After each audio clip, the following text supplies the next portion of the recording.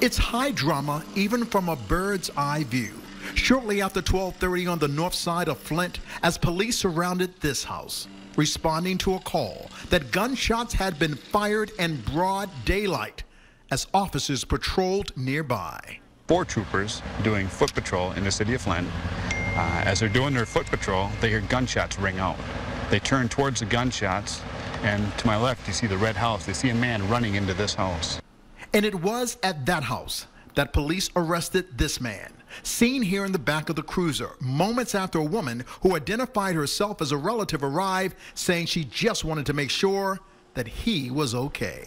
I just wanted to make sure my nephew's okay, that's all. I just want to make sure ain't nobody in that house dead and make sure he's okay. The 23-year-old suspect told police what led to triggered the chaos. He admits to having a handgun and just firing rounds, test firing his gun in close proximity to the troops. Throughout the 1-hour ordeal, neighbors took cover, feeling like their community was once again coming under attack.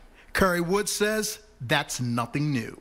I hear shots all the time. I dodge them last 3 years, and I see my neighbor here coming out in the middle of the street. I hear voices and like an argument, and then I see them got someone down on the ground pointing guns, and I thought someone was hit, but actually I guess they weren't, and then they had to stand off.